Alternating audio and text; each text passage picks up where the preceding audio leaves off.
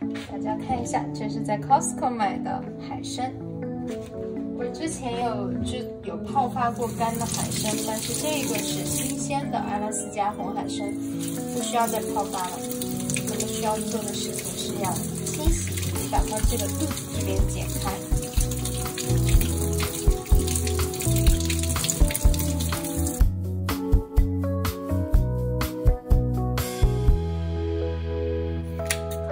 哇，这个海参是很棒的海参，非常棒。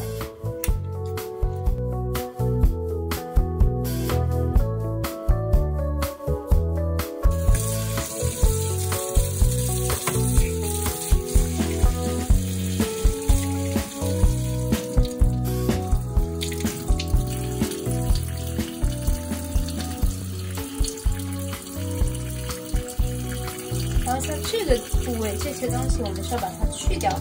这个东西是比较是他们的那个肠道排泄的东西，我们得给它去掉。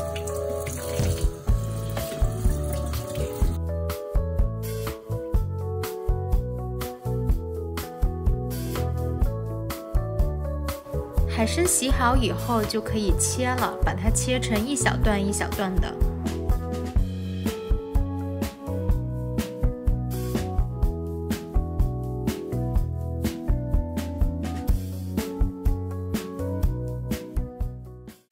在海参里面加入酱油，然后放入蒸锅中。蒸锅中的水沸腾之后，转中火蒸20分钟。这种做法保留了海参的原汁原味，口感是比较脆的。我还做了红烧海参以及用电压力锅煮海鲜粥的做法，我会另外做视频分享给大家。